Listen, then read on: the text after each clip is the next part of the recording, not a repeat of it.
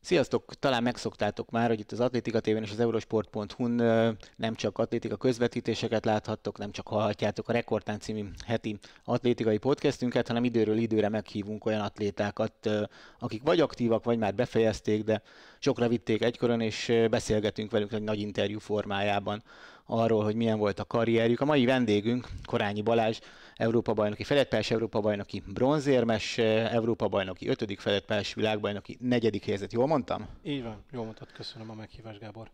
Nagyon örülünk, hogy eljöttél. Még mielőtt neki fognánk az interjúnak, gyorsan a kötelező köröket azt megfutnám. Ugye kérünk mindenkit, aki még nem tette meg azt az AtlétikaTV YouTube csatornáját, azt feltétlen lájkolja, kövesse, illetve ugye van egy Facebook oldalunk is, a Rekordtán, és amennyiben módotok van, akkor az AtlétikaTV-t bármilyen formában, akár a Patreonon, akár a YouTube-on szuperköszönet formájában, ha lehet, akkor támogassátok, és ígérjük, hogy visszaforgatunk mindent, egy non-profit vállalkozásról van szó, az a célunk, hogy minél több atlétikát láthassatok. Szóval, Balázs, ami miatt te rád esett a választásunk, hogy te legyél a következő vendég, az az, hogy 98-ban volt itt Budapesten ugye egy Európa-bajnokság, ahol te a legjobb magyar futó lettél. 5. voltál 800 méteren. Úgy, hogy előtte azért mondjuk 3-4 évvel, még Magyarországon azért olyan, még a szakma sem olyan feltétlen ismert, ugye? Ez így van, sőt 2 évvel talán. Amikor visszagondolok a karrieremre, hogy mit értem el, van 2 olyan momentum, pillanat, ami nagyon-nagyon beleégett az agyamba. Két pillanatkép, ami a csúcsok csúcsa.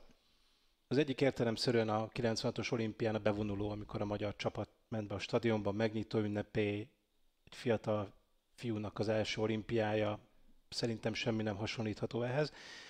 De mégis a másik élmény, ami nagyon közeli, az a 98-as EB döntője, Népstadion, teltház, Budapest, azon a pályán, ahol annyiszor futottam én teltház előtt, EB döntőt futhattam, és végül országos csúcsot értem el.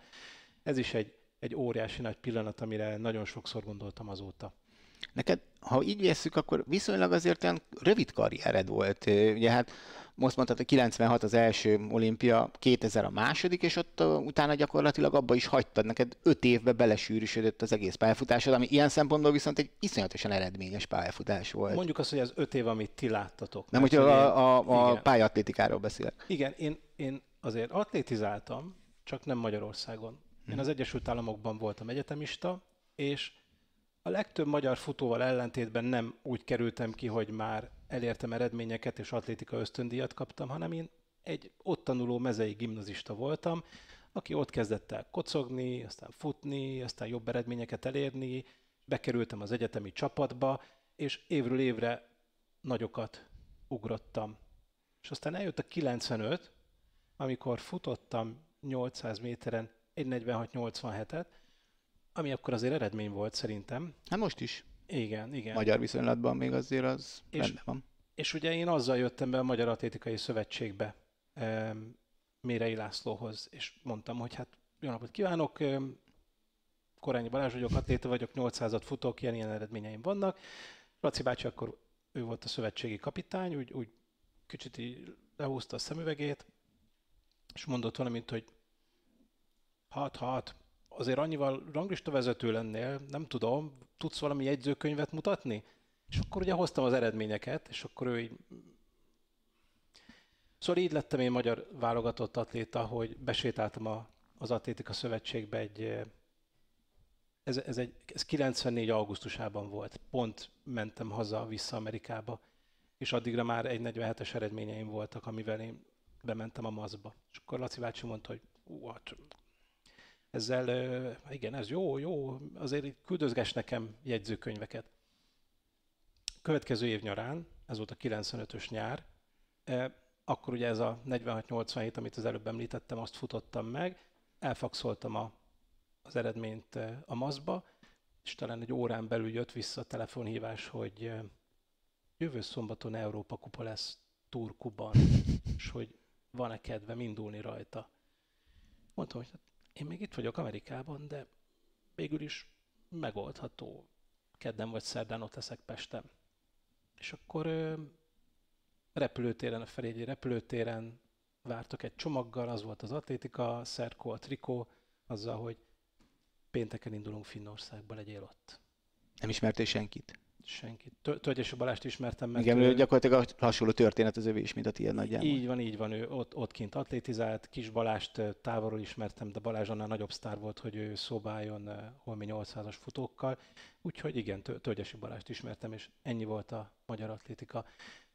Csapatbuszon kérdezgettek is engem, emlékszem, hogy Ordina Tibor kérdezte, hogy ismersz bárkit a magyar atlétikából? Mondtam, hogy hát ebből a generációból nem, hát a Szalmalacit ismerem. Szalmalaci, ott ül. Az ott a Szalmalaci. Hát igen.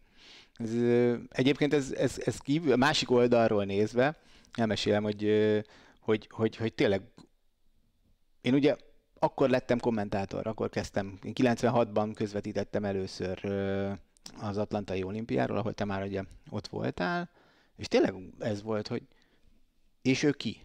Tehát, hogy persze, hát egykor én is voltam hosszú távfutó, nyilván nem ilyen eredményes, de ismertem a magyar mezőnyt.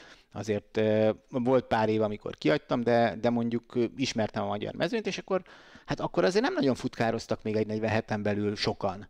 Szerintem még, most a múlt héten megnéztük, szerintem még egy 47-en belüli eredménnyel még most is 10-be lehet lenni a magyar örökranglistán, hogyha valaki azon belül fut. És akkor egyszer csak megjelentél te, és futottál ilyen időket, és ami egyébként szerintem nekem legalábbis az emlékem, hogy azért viszont ha másik nemzetközi oldalról nézzük, olyan időket, mint te, olyanokat futnak sokan, de nem érnek el olyan eredményeket, mint te, nem futnak vele feltétlen EB döntőt, nem futnak fedett VB döntőt, és nem állnak fedett EB dobogón.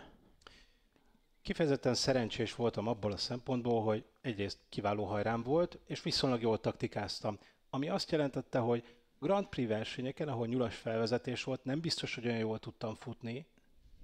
Nem tudtam elfutni az 1.43-as tempót a nyullal, viszont egy hírnévszerző versenyen, ahol a taktika számít, ott sokkal eredményesebb voltam, mint amit az akkori eredményeim jósoltak nekem.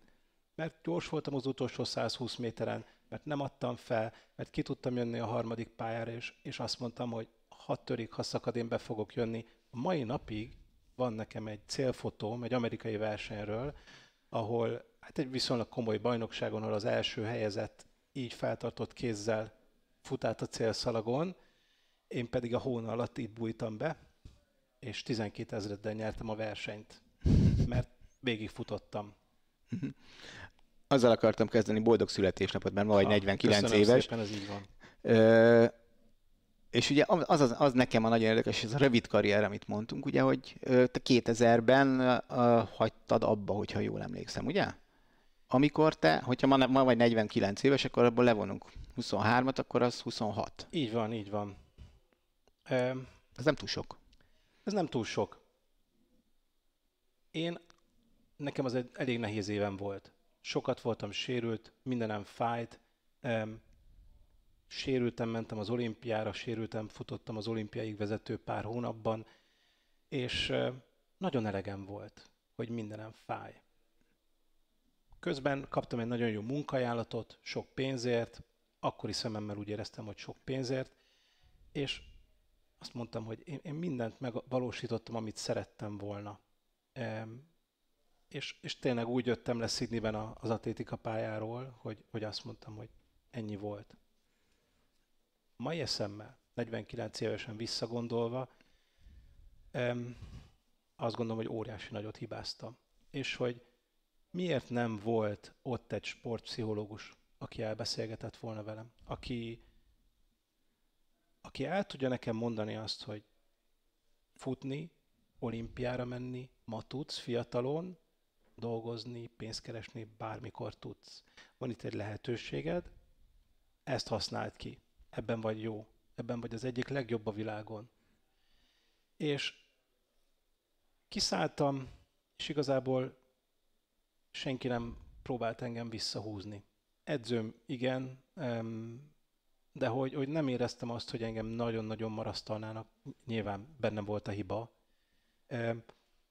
De most mai szememben bánod? Most már persze bánom, igen.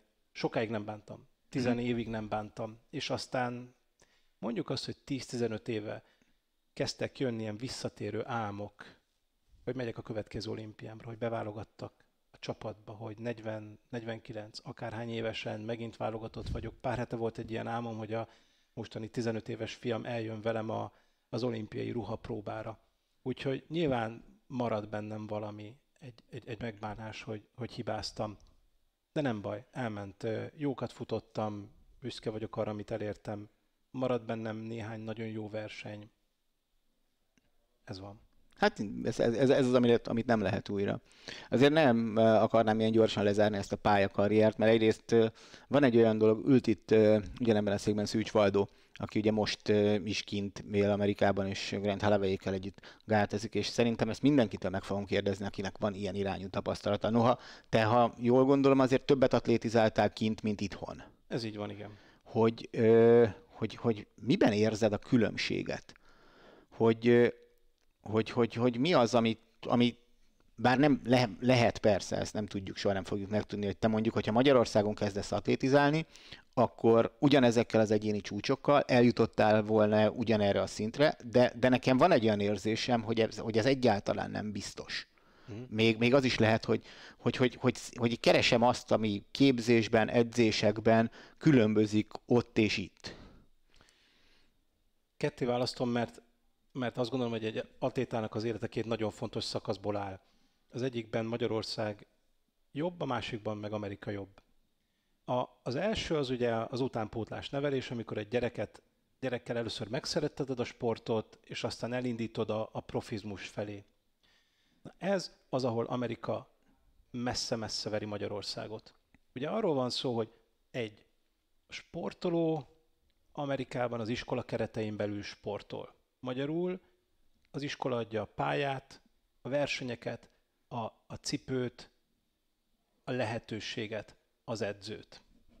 Ezáltal az iskola szimbiózisban él a sporttal. Nincsen konfliktus a matek tanár meg az edzők között, nincs abban probléma, hogy el kell mennem versenyre, lemaradok a matek dogáról, mert ez az egész szervesen egybe tartozik, és ugye ez a gyerekek testi-lelki fejlesztése.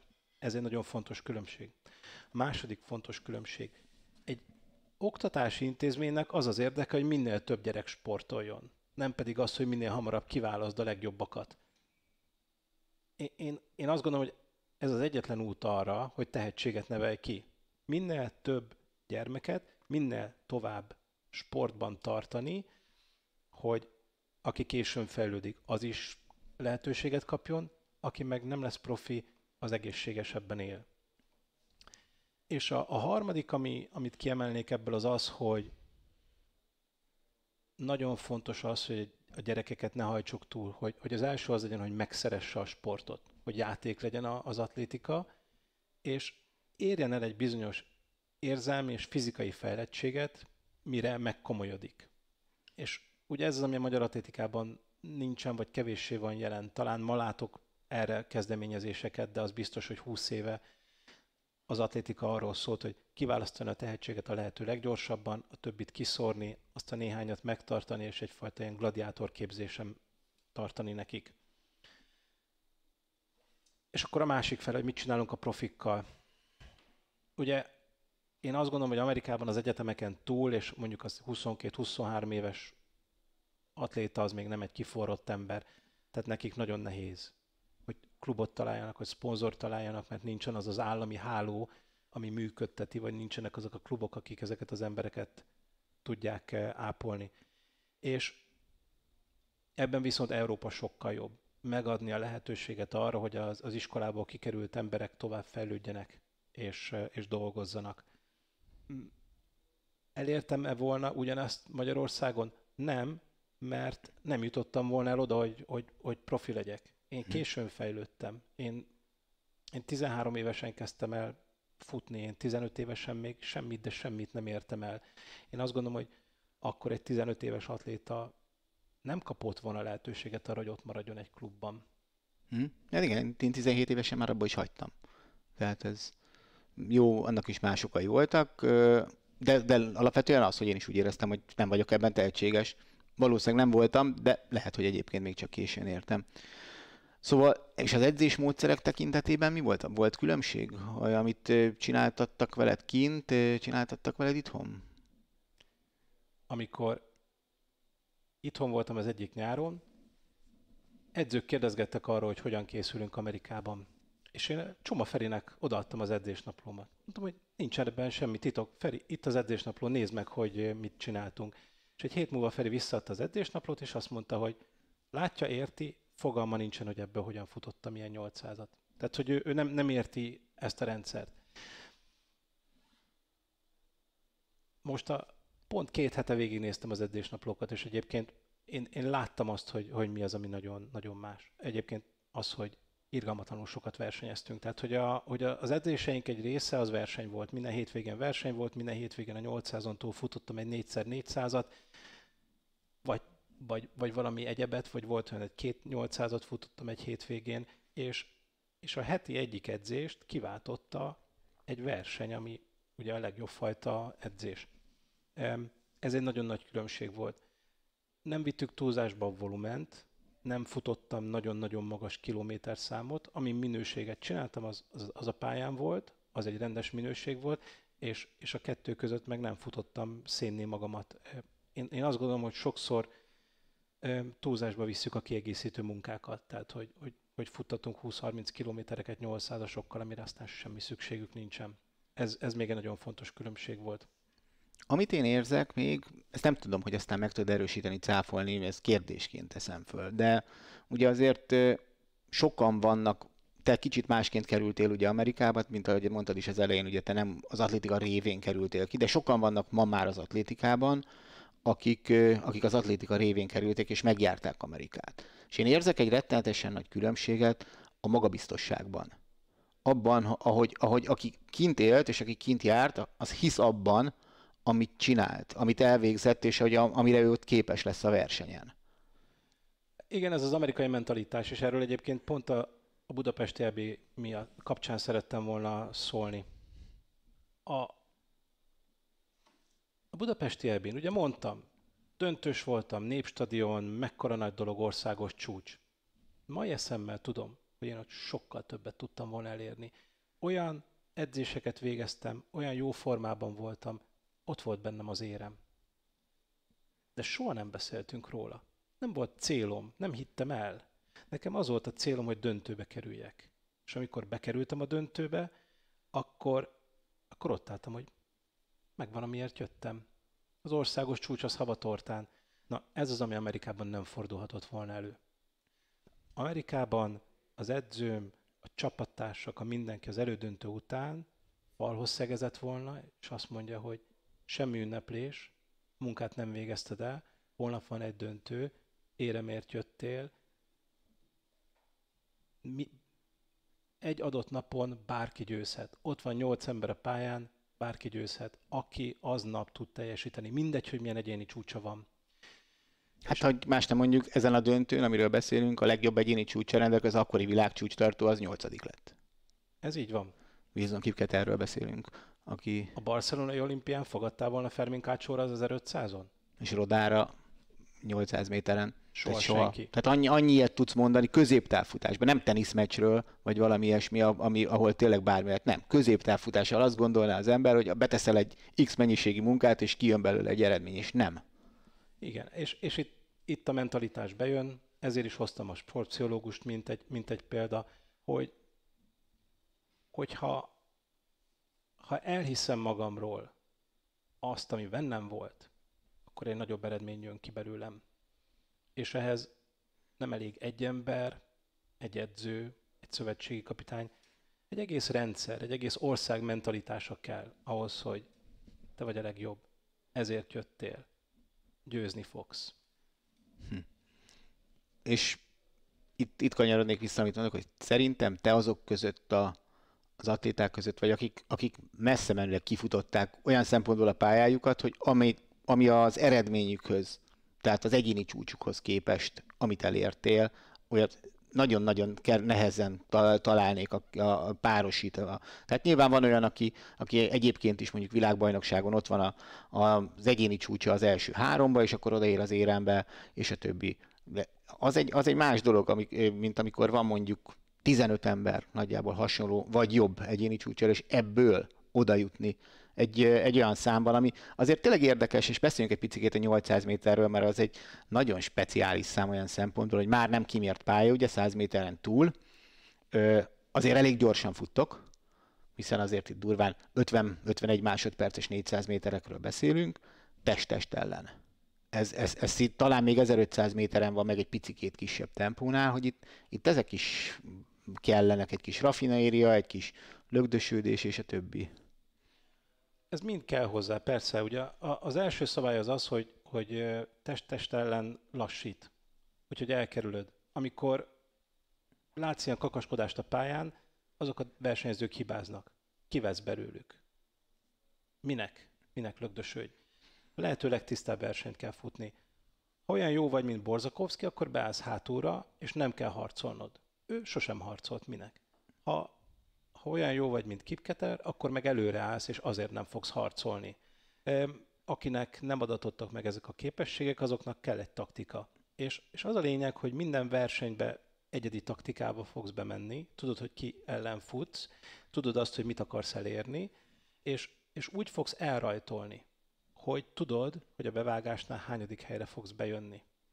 És ha kell, maxra futod azt az első százat azért, hogy te odavágódjál be, hogy pozícióba legyen, mert tudod, hogy ki mire képes. Ehhez nyilván egy kicsit tanulmányozni kell az ellenfeleket, tudni kell, hogy ki mire képes, kinek milyen hajrája van. Tudom, hogy kinek jó hajrája és kinek nem.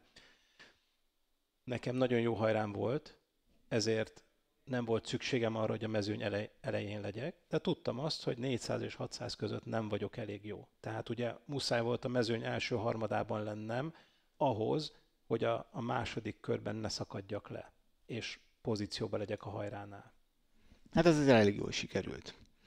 Szóval 2000-ben az olimpia után úgy gondoltad, hogy akkor ez így neked elég, és jött egy olyan váltás, ami szintén ilyen egyedülálló. Nem profi sportról van szó, hanem elkezdtél foglalkozni azzal, ami ma elképesztően népszerű, talán már a hosszú távfutásnál, a mindennapi futásnál is népszerűbb, de akkor még 2000 környékén, lehet, hogy nem pont 2000-ben kezdtette rögtön utána, hanem kicsit később, de az még megvan nekem, hogy amikor futottad talán az első maratonidat, akkor valahol nyilatkoztat, hogy sok atlétaedző meg is keresett, hogy jó, akkor még akkor, ahogy az egyébként egy normális hosszú távfutó pályafutás, hogy csak nem 800 méterről, hanem kicsit talán följebbről, 5000-10.000-ről, hogy oké, akkor a végén maratonit futsz. De ez ilyen emlékem határozottan van, hogy te ezt nyilatkoztad valahol, hogy téged kerestek meg maratoni futóedzők. Való igaz. Futottam félmaraton, maratont, aztán többet is. Úgy kezdődött, hogy kiszálltam az atlétikából, viszont a futást meg nagyon szerettem, és nagyon hiányzott. 2002-ben kitaláltam, hogy én lefutok egy félmaratont. Budapest félmaraton, 1:24:30 valamennyi. Nem egy nagy eredmény, de tekintve, hogy 2 éve egy lépéssel futottam, ahhoz egész jó. Mondtam, hogy oké, ez nem volt nehéz, tudok-e maratont futni. Lefutottam a maratont, és azt mondtam, Ez mennyi volt? 2:56 és valami. És azt mondom, hogy jó, hát nem fáradtam el, megy ennél több is. És akkor erre egy ismerősöm, aki azóta viszonylag jó barátom mondta, hogy gyere velünk futni egy 100-ast. Mondtam, hogy jó, próbáljuk ki. Ez a Kinizsi 100-as teljesítménytúra volt, ami hagyományosan túra, de ők futva tették meg.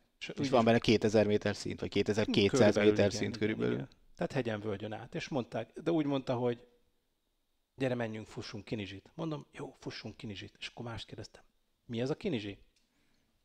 És így tudtam meg, hogy én egy 100-asra vállalkoztam. Azt is megcsináltam, és arra mondtam, hogy ez már jó volt, ennél megy több is, de ez már valahol így eléri az inger küszöbömet. És akkor ebből lett ugye ennél hosszabb verseny, az Atén-Spárta 246 kilométere, amire mondjuk már azt, hogy az már így az a testi, lelki határélmet elérte. De azt 3-szor lefutottam, és mind 3-szor teljesen leamortizáltam magamat. Viszont ennél felemelőbb, érzelmileg nagyobb lökést adó eseményen nem nagyon vettem még részt, mint egy Spartathlon. milyen lelki oldalról akkor ezek szerint, hogyha jól értem, vagy testi, vagy fizikális, vagy... Tehát azért felteszem mondjuk, amikor 800-as fotó voltál, akkor ott azért voltak kemény edzések. Még akkor is, hogyha azt mondod, hogy talán nem hajtottak annyira szét Amerikában, mint amennyire itt Magyarországon. Most nem iharosék 100x400-ára gondolok, de azért voltak, gondolom, kemény edzéseid. Voltak, teljesen más. Tehát, hogy azért vegyük külön. Tehát az atlétika az profi. Az ultrafutás az amatőr. Az atlétikában ugye minden arról szólt, hogy kiélezni a formát, mindent megcsinálni, az összes kiegészítő munkát, csúcsra járatni, mindig a sérülés határán dolgozni. Az ultrafutás meg arról szól, hogy jól érezzük magunkat, csináljuk a hobbinkat. És akkor a kérdésed, hogy mi volt ebben olyan felemelő.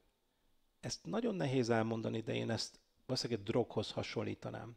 Mert a 246 kilométer, amihez nekem azért 35 óra kellett, az megeszi az ember testét, meg lelkét. Tehát ugye többszörösen eljutsz az összeomláson túlra, amikor leülsz és azt mondod, hogy nincsen tovább, és aztán mégiscsak fölállsz és van tovább, és akkor elkezdesz megint futni, és hirtelen megy. Ezek az új feltámadások, újraéledések, ezek egy olyan érzelmi töltetet adnak, ami kicsit arról szól, hogy nincsen lehetetlen, hogy meg tudok oldani bármilyen problémát, hogy tényleg egy ilyen szupermen érzés. Ha választanod kéne a fedett EB bronz és a Spartathlon között? A fedett EB bronz mindenképpen. Tehát amit mondtál az előbb, hogy az profi, ez amatőr, az egy ez nem lesz jó mondat, hogy komoly dolog, ez meg egy hobbi, hanem mert nem tudom a hobbinak mi az ellentéte, munka talán. Nézzük objektíven az értékét ezeknek az eredményeknek.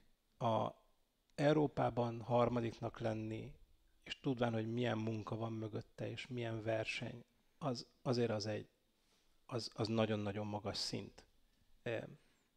Elmenni saját pénzemen, így meg úgy megcsinált edzésmunka után egy Spartathlonra, az nekem egy nagyon jó dolog. De a világ eredményei közül nem tűnik ki egyáltalán. Azt te hogy látod, hogy... Egyébként én azt gondolom, hogy az ultrafutás az egy iszonyatosan jó hobbi lehet, hogyha valakinek ehhez van affinitása, és nem véletlen szerintem az, hogy olyanok kezdik elsősorban, mondjuk úgy, hogy majdnem rajtad kívül szinte mindenki, aki ugye, hát mondjuk 20 pár éves koráig nem foglalkozott futással, talán nem is futott, és akkor egyszer csak rákap, és akkor kezdi ezt az egészet csinálni. Hogy ezt fizikai oldaláról azt nem tudom megmondani, hogy melyik a nehezebb. Nincs összehasonlítás. Nem lehet összehasonlítani, szerintem se, ez egy vakvágány. Nem feltétlen erre akartam így ezzel menni, hanem tényleg az, hogy szóval egy nagyon-nagyon jó dolog az ultrafutás, és viszont ugye van a sportnak egy profi oldala, ahogy azt ugye te is mondtad, gyakorlatilag, pillanatnyilag szerintem azt jól látom, hogy maratoni futásig bezárólag, nem? Esetleg néhány 100 kilométeres versenyen? Ott már vannak olyanok, akik ebből él? Sorokin ebből él? Sorokin ebből él, és mondjuk azt, hogy ő az egyetlen. Ő a 100 km világcsúcstartója, ezt tegyük gyorsan hozzá, hogyha valaki. Ő az egyetlen, akit én úgy tekintek, hogy igazán profi. Hogy ő, ha nem is Kipcsogével van egy szinten, de mondjuk beleférne a top 100 hosszú táv futóba az én könyvemben. De nézzük meg, hogy miket edz. Sorokin kimegy majdnem minden nap 30-40 kilométerre 4 percen belüli tempóban. Ő olyan bődületes dolgokat edz, amiket senki más. És pontosan ezért publikus az edzésnaplója. Nem azért, mert megoldotta a titkot, hanem azért, mert hogy ezt a munkát senki nem bírja el. Azért rakja ki. Akarsz ilyet futni? Tessék, csináld utánam. Senki nem tudja utána csinálni. Ő nagyon más szinten van. De hogy lássuk, hogy ez mit jelent. 24 órás futásnak volt egy megdönthetetlennek hitt világcsúcsa. 303,5 kilométer, Jánis Kurosz, évtizedeken keresztül közelében nem mentek. Sorokin jött, 3:10-8 8, nem tudom, bőven 310 fölé tolta ezt. Tehát nem csak, hogy rátett 1 centit, mint bubka, hanem kilőtte a parkból. És ennyi a különbség. Az volt a hobbi eredmény, amit meg se tudtunk közelíteni, amit istenítettünk, és akkor jött valaki, aki profibban csinálja, és tessék, lehet utána csinálni. És akkor még ugye itt van egy olyan, amit nem tudunk, csak feltételezünk, hogy mi van akkor, hogyha azok a futók, akik ugye elsősorban Afrikából jönnek, és akik pillanatnyilag uralják a maratoni futást, és akik gyakorlatilag a mi életünkben mondjuk 10 perccel vitték lejjebb azokat az időket, amiket világszintű eredménynek tekintettünk. Szóval, hogy ők egyszer, hogyha belépnek ide, akkor mi lesz? Pontosan tudjuk, hiszen ez megtörtént 2000-ben, női 100 kilométeren. A japán válogató versenyen éppen, hogy kipottyant 4. helyezett futó, nagy szomorúságában, hogy nem mehet olimpiára, elment 100 kilométert futni, és negyed órával, nem tudom pontosan mennyivel javította meg a 100 kilométeres női világcsúcsot, de olyan akkorával javította meg, hogy nem, hogy közelében nem jönnek, de a régi világcsúcsot sem nagyon tudják a nők ma sem megfutni, pedig eltelt 23 év. Ez volt a különbség. Egy olimpiára ki nem jutó maratonfutó nő elérhetetlen távolságba tette a 100 kilométernek a világcsúcsát. Ha fognánk a berlini maraton elit mezőnyét, és elindítanánk őket 100 kilométeren, kőkövön nem maradna. Olyan messzire tennék azt a világcsúcsot, hogy csak néznénk, hogy ilyen Nekem is ez a feltételezésem, és ezért volt néhányszor, hogy néhányan meg is haragudtak rám, amikor ennek hangot adtam, hogy, és ez nem baj, ez az a fontos, amit szerintem tehát aztán pláne akit a háromszoros teljesítő, de senki nem akarja ezzel leszólni az ultrafutókat, sem a Spartathlon, semmit az égletőleg. Ez egy nagyszerű elfoglaltság, szabadidős elfoglaltság, azt gondolom, hogyha valaki meg tudja csinálni. De a profi sport az valahol egy másik oldal. Tehát, hogyha nyilván Eli Kipchoge nem, de hogyha fogunk egy viszonylag tehetséges kenyai futót és ő neki azt a pénzt meg tudja keresni esetleg ott, amivel otthon el tudja ugyanúgy tartani a családját, és azt mondjuk neki, hogy figyelj ide, készülj fel a Spartathlonra, akkor itt nem lennének kérdések, azt hiszem. Ez így van, egyetértek. Igen. Tehát ugyanazok a fiziológiák kellenek hozzá, ugyanaz, ami a maratoni futáshoz. Az volt egy ilyen nagyon-nagyon, már rasszistába hajló kommentet találtam, akik azt mondták, hogy ugye pont Szorokin, azt hiszem most ugye megint megdöntötte a 100 km világcsúcsát, és hogy ők azt gondolják, hogy ezt csak egy fehér ember tudja elbírni fejben, ami szerintem egy butaság. Szerintem pontosan ugyanaz történne, mint történt maratoni futásban. Amikor mi gyerekek voltunk még, akkor még kenyai futók nem futottak olyan ilyen számban maratonit, és akkor még ugye Baldini tudott olimpiát nyerni, még Rob de Castella tudott világbajnokságot nyerni, simán fehér emberek. Aztán ez elmúlt, mert jött az, hogy ők valahogy jobban áll a szervezetüknek a maratoni futás. És valószínűleg ilyen formán a 100 km, meg a 246 km is jobban állna.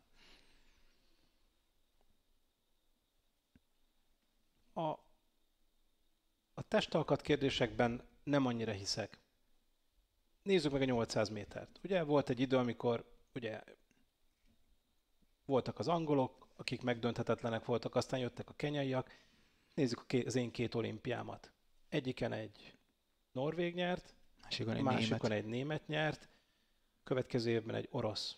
Mind a 3 fehér. Tehát azok az elméletek, hogy jön a kenyai dominancia, ugye ott az a 3 futó, és az ugye 8 év bizonyította, hogy nem, ez nem így van.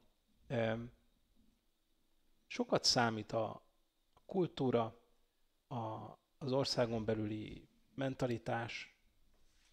Kenyában ez egy sport, ez a népnek a sportja, mint ahogy Új-Zélandon rögbiznek, és az új-zélandi válogatott nyeri a világbajnokságokat az 5 millió lakosukkal, a franciákkal szemben. Így van az, hogy a kelet-afrikaiak tudják dominálni a hosszú távfutást. Azért, mert genetikailag alkalmasabbak. Új-zélandiak genetikailag alkalmasabbak a rögbire? Nem hiszem. De van mögöttük egy hosszú évtizedekre nyúló kultúra, ami mindig kitermeli a következő generációt. Ilyen alapon mi most azért az ultrában elég jók vagyunk. Azért így szerintem mi európai viszonylatban is, vagy talán világviszonylatban is nálunk ugye hallatlanul népszerű lett, és nagyon sokan foglalkoznak vele. Simonyi Balázsnak volt egy podcastje, amiben a Mecser Lajost egyszer elkapta, és Lajos mondta, hogy hát neki volt olyan hónapja, amikor 1000 kilométert futott.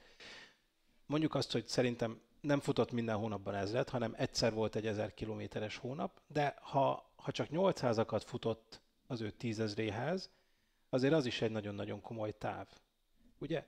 És nem 800 akármilyen kilométer, nem lefutott kilométer, hanem Azért gyorsan futottak. minőségi kilométerek. Amikor majd elérjük ezeket a volumeneket, ezekkel a minőségekkel, és nem csak egy-két ember, hanem csoportokban, akkor fog majd elkezdeni kialakulni Magyarországon egy olyan ultrafutó közösség, ami elkezd elmenni a profizmus felé. Én azt gondolom, és nem akarok ezzel senkit bántani, hogy ma az ultrafutásban lelkes amatőrök vannak. De ez nem baj. És van egy-két lelkes amatőr, akik már olyan szempontból indulnak a profizmus fele, hogy van bevételük. Mert ugye egy szponzornak, a szponzor a legjobbhoz fog menni. Az a legjobb lehet, hogy nem egy világklasszis, de neki a terméket kell eladnia. És amikor minden piacon megvannak azok a vezéregyeniségek, akikre rá lehet építeni egy brandet.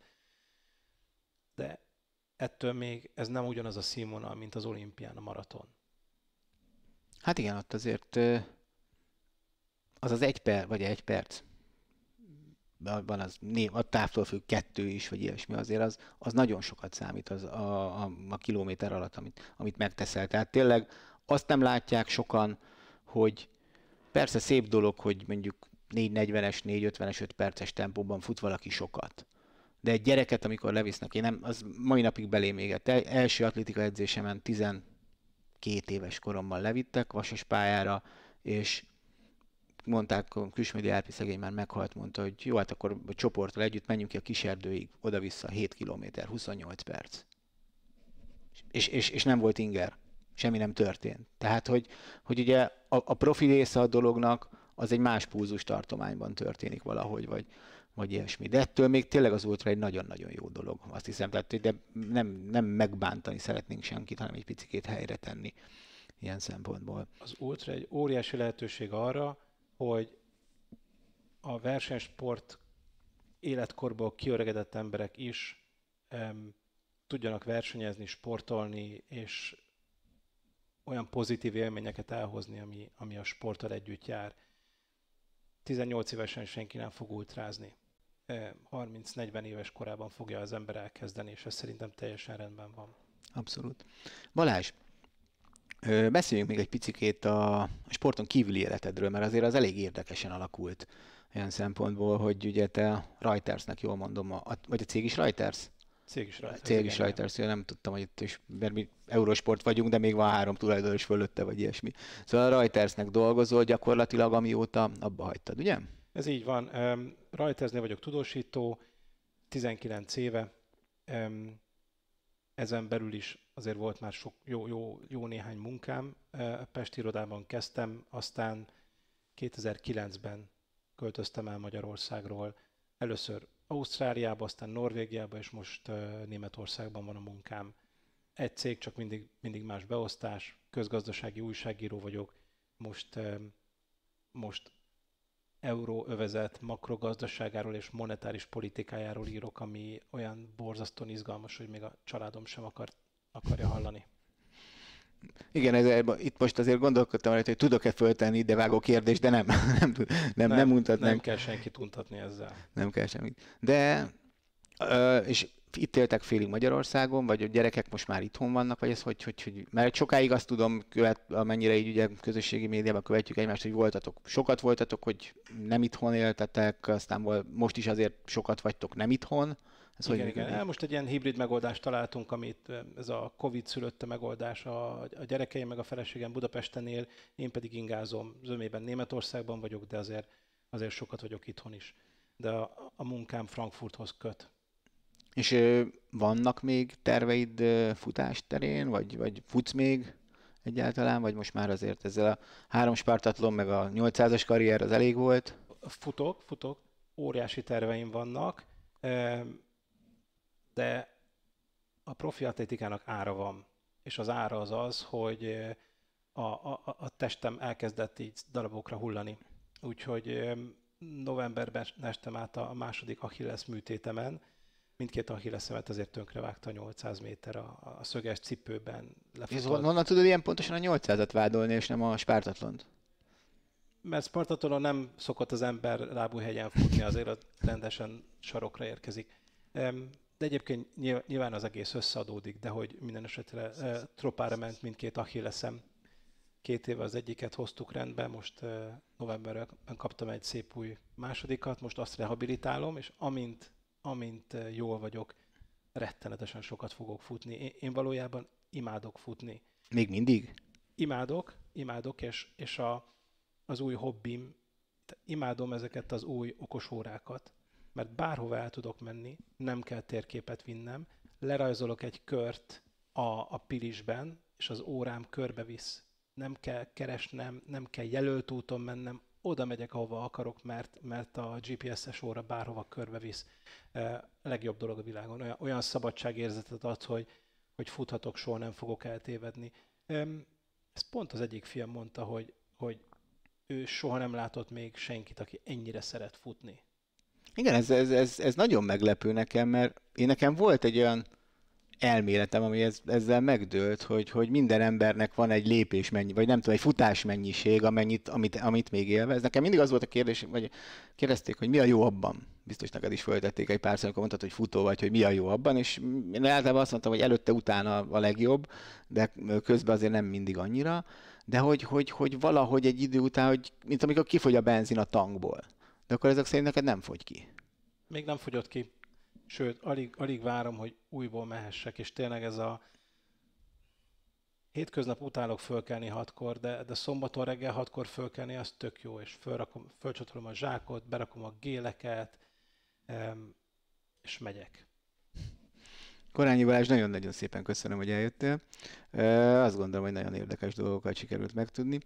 Titeket pedig akkor arra kérlek még egyszer, hogyha lehetőségetek van, akkor támogassátok az Atlétika TV-t, és mindenképpen iratkozzatok föl a YouTube csatornánkra, a Facebook oldalunkra, és hogyha lehet ilyet mondani, akkor szóljatok másoknak is, hogy van Atlétika TV, és nézzetek minket. Köszönjük szépen a figyelmeteket, sziasztok!